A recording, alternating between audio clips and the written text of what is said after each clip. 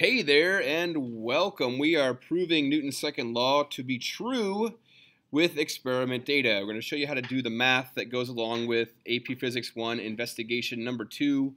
And when you're taking data, you're taking acceleration values off of velocity graphs. What we're doing is we're setting up this modified Atwood machine where we have a cart on a table. We're going to call it MC, the mass of the cart, and it's connected to a string that's running over a pulley, and we got a hanging mass we're calling MH, the hanging mass. Then we have a motion detector watching, which I'm labeling MD. That's sending out ultrasound, high-level sound waves that are echoing off of the cart and then bouncing back and being read by the motion detector, and it is telling the position of the cart and making a graph on a LabQuest screen that is a velocity versus time graph. When we take the slope off of that graph using a best fit line, so slope of the best fit line,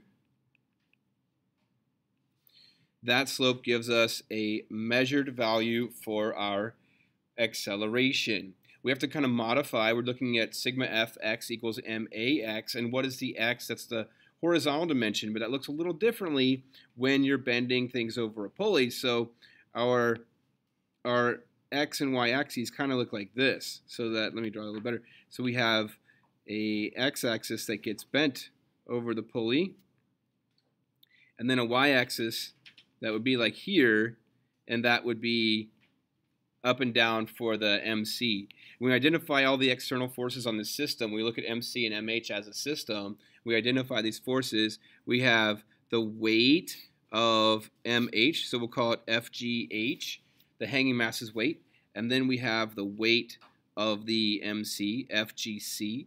And the weight of the MC is not accelerating the system, it's just being counteracted by the normal force, Fn, from the table holding MC up. We do have some internal forces, but they're inside the system. We have tension in this rope. What we say is one rope, one tension. So everywhere in this rope is feeling the same tension, pulling towards the center of the rope, just trying to hold the rope together from being ripped apart. These tensions cancel with each other inside the rope and don't act to accelerate the system as a whole. Hopefully we're cool with that at this point in our studying physics. What we're really wondering is, what are we going to do with these acceleration values that is going to help us to prove that Newton's second law really is true and can really accurately predict the future of this system? And so what we're going to do is we're going to predict the future first. We're going to take enough information to use sigma f equals ma to predict that future. How are we going to do that? We're going to need to know, okay, what's the force accelerating the system? It is just FGH. The weight of the hanging mass is what's making this whole thing accelerate. Now to calculate weight, you're going to multiply the mass, mh, times the acceleration of gravity on our planet. And that, in our case, we're going to use a little hanging mass. And in our video, we talk about it. We're going to use a little 20-gram hanging mass. So this is going to be 20 grams, but we cannot use mass in grams. We will not get our force out in newtons. So we have to convert that to kilograms, and that's going to be divided by 1,000. It's going to be 0.02 kilograms. So we're going to actually put this in as 0.02, and then we're going to use G. The most specific value is 9.81 meters per second squared, but we're going to use it as 10. And so when we calculate the weight of this hanging mass, it's going to be 0.002 kilograms times 10 meters per second squared, and the weight comes out to be 0.2 newtons. That's why we use 10 instead of 9.81. I didn't need to get my calculator out to get that. I just moved the decimal back over towards the 2. So that is the net force that is accelerating the system. There might be some friction, but we're going to use carts and tracks that are really nice, and they're not going to have any, we're going to assume that friction is negligible, meaning you can neglect it. And so the only force accelerating the system along that x-axis is the weight of the hanger, the weight of the hanging mass, which is going to be 0.2 newtons.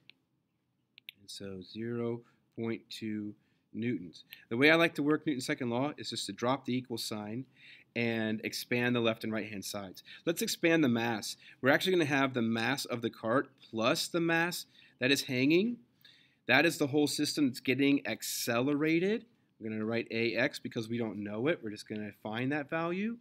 And so we'll put in the mass of the cart. Our carts are 500 grams, but again, we must use kilograms. So divide that by 1,000, and we have 0.5 kilograms plus the hanging mass is that 20 grams, which is 0.02 kilograms. 0.02 kilograms. And then we're going to find that AX. So we're going to leave it as AX as our unknown. If you add 0.5 to 0.02, you'll get 0.52 kilograms for the whole mass of the system. And then divide 0.2 by 0.52, and you're going to get what you already see down here is a calculated value for the acceleration.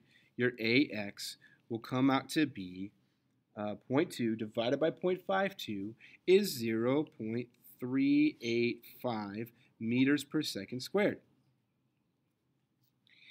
So we're going to create a data table now to compare calculated accelerations. These calculated are what we have used the equation to find, and we are kind of predicting the future. We haven't even done the experiment. We've just said, hey, if we put these masses in, we're going to get this acceleration. And then we're going to actually do it and see if we get that acceleration. And we go back up to that lab quest. You're getting that slope of the best fit line, and you're getting your measured values. And so the best thing to do is to do a run, get a measured value, do it again, do it again, do it again. Do at least 1, 2, 3 trials writing those accelerations down each time. Now, for time's sake, for you to finish out this video quickly, let's assume that I've done that I've gone through and I've done this and I've run it 3 times, and I've got these check marks represent numbers that when I add them all together and divide by 3 to get an average, then they come out to be this 0.348. This is just, I made up this 0.348 just for the video here, and I'm just saying let's say that that's what we get. All right. So now what do we do with those numbers? Well, the question is, can we prove Newton's second law to be true?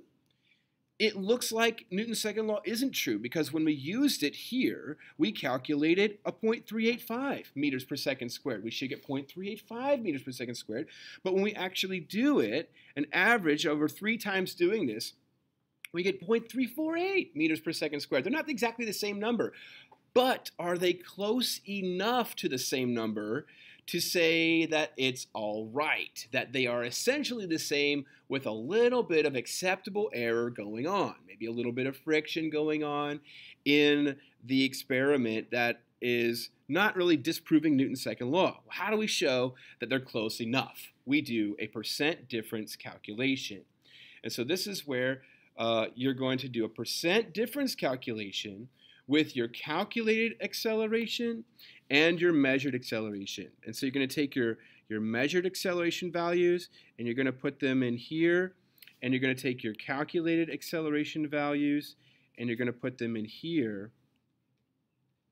And then to do a percent difference between them, you average those 2 numbers together. And so you can see what I'm doing as I apply this math. I've got my pure equation written calced AX for calculated AX, horizontal acceleration AX, minus MEA apostrophe D, shortened for measured AX. And I've got the absolute value of that with these 2 bars on the left and right. So it doesn't matter if I get a negative number. I'm just looking for the difference between them. And then do the average, divide them by the average of those 2 numbers. So I'm going to add the calculated here is 0.385 meters per second squared, and then the measured, which I'll write in gray, is 0.348 meters per second squared. And so then I'm doing the average of those 2 underneath. I'm adding them together and then dividing by 2 because I have 2 values. And so then the average of those 2, 0.38 plus 0.348, is 0.3665, written down my last line of work there. And then I'm subtracting them. When I subtract them, I get 0.037. And so when I divide 0.037 by 3.3665 and then multiply by 100, get percent, I get 10.1%.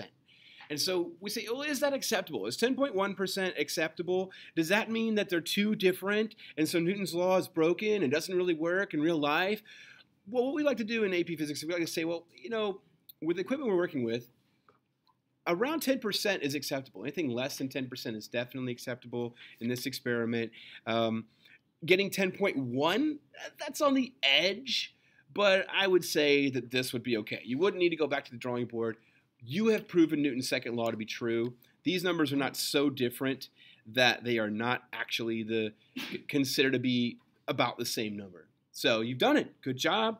And now what you've done is, if you're doing the AP Physics 1 investigation number 2, you've just done the pre-lab part 1, the control run. And now you're going to add mass for part 2A. You're going to add mass to the cart and make MC more. Then you're going to add mass to the hanging mass for part B, and going to recalculate these values and predict a new acceleration, and then measure that and see if your measured accelerations consistently come out so that Newton's second law consistently is proven true over and over again. All right, that is the physics. You're the physicist, so get out there and start experimenting. Have some fun. Thank you for watching. Bye-bye.